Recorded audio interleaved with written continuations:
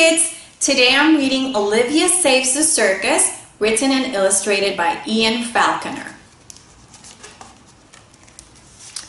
Before school, Olivia likes to make pancakes for her new little brother William and her old little brother Ian.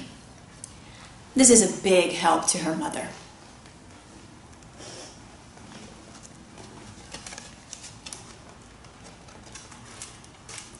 After a nice breakfast, it's time to get dressed. Olivia has to wear this really boring uniform. Of course, you can always accessorize. Beep beep, coming through.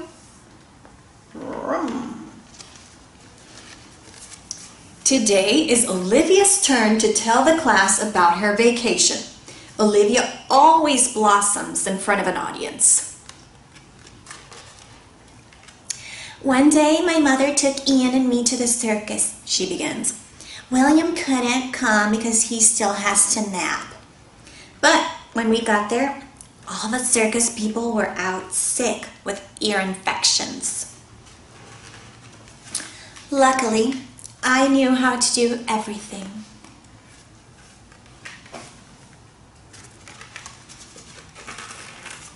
I was Olivia, the tattooed lady. I drew the pictures on with markers. Then I was Olivia, the lion tamer. And Olivia, the tightrope walker.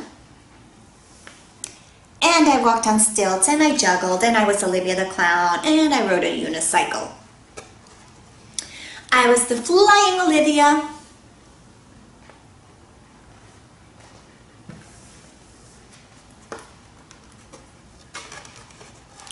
And Olivia, queen of the trampoline. Boing, boing. And for the grand finale, Madame Olivia and her trained dogs. They weren't very trained. And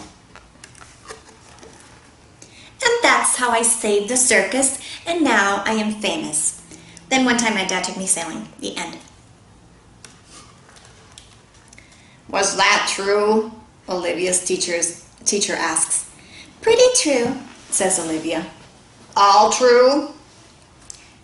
Pretty all true. Are you sure, Olivia? To the best of my recollection. Gracefully, Olivia heads home. How was school today, darling? Olivia's mother asks as usual. Fine, says Olivia. What did you do? Asks her mother. Nothing. It's bedtime, but of course Olivia is not at all sleepy. Good night, says her mother. Good night, Mommy, says Olivia. Close your eyes. They're closed. Then go to sleep. I am asleep. And remember, no jumping. Okay, Mommy. Olivia, I said no jumping. Who do you think you are? Queen of the trampoline?